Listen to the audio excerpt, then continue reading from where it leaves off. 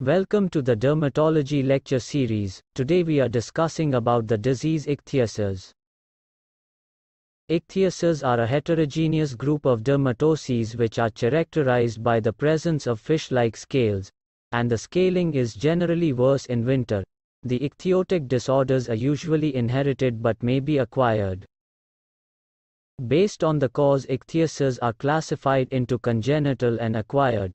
The congenital ichthyosis are Ichthyoses vulgaris, X-linked ichthyosis, lamellar ichthyosis, non-bullous ichthyosiform erythroderma and epidermolytic ichthyosis. Ichthyoses vulgaris and epidermolytic ichthyosis have autosomal dominant inheritance, and X-linked ichthyosis have X-linked recessive inheritance, and lamellar ichthyosis and non-bullous ichthyosiform erythroderma have autosomal recessive inheritance. Causes of acquired ichthyosis are infections like leprosy, drugs like clofazimine, malignancies like lymphoma, endocrine disorders like hypothyroidism, systemic diseases like sarcoidosis, and some nutritional deficiencies also causes ichthyosis. Now discuss in detail about each. Ichthyoses vulgaris, it is a type of common ichthyosis, has autosomal dominant inheritance, with reduced or absent filaggrin. Filaggrin is a protein responsible for formation of keratin filaments, which is important for the barrier function of skin and its hydration.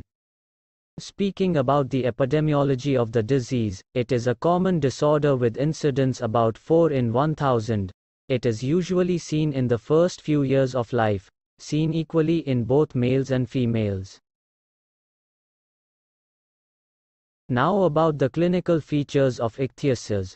It is usually asymptomatic or sometimes present with a mild itching, especially on legs, usually in winter, and there will be fine white scales on most parts of the body.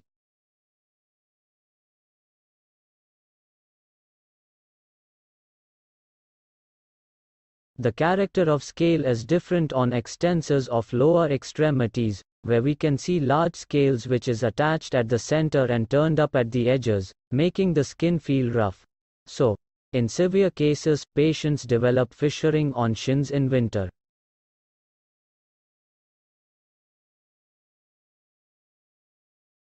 There is prominent involvement of extensors of limbs, shin most severely and lower back. The major flexures, popliteal and cubital fossae, axillae and groins are always spared, and face is also usually spared. The other associated features include hyperlinear palms and soles, that means increased creases on palms and soles, and keratosis pilaris, that is keratotic follicular papules on deltoid region and lateral aspect of thighs.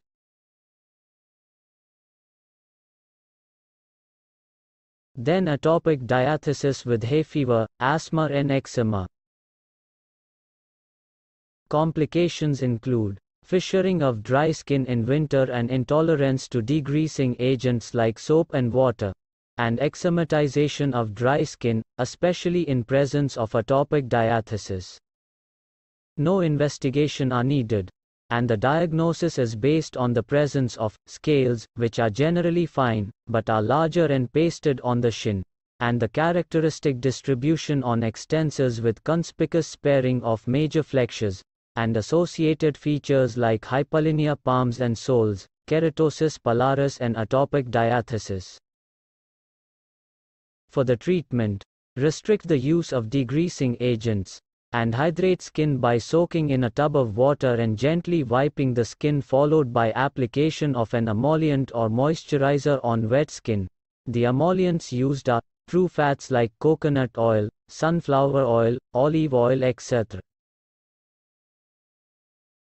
Waxes like cetyl alcohol, stearyl alcohol, cetyl esters and beeswax, and mineral oils like liquid paraffin and petrolatum, and macrogels like polyethylene glycol.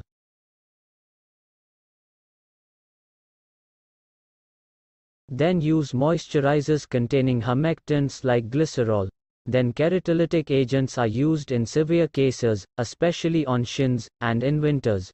It include urea dispensed in water plus glycerol, alpha-hydroxy acids like lactic acid and glycolic acid, propylene glycol and salicylic acid.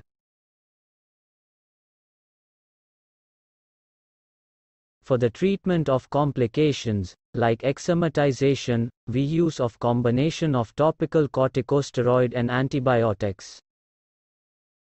Thank you for watching. If you liked the video, please feel free to like and share, and subscribe to our channel for more lecture videos.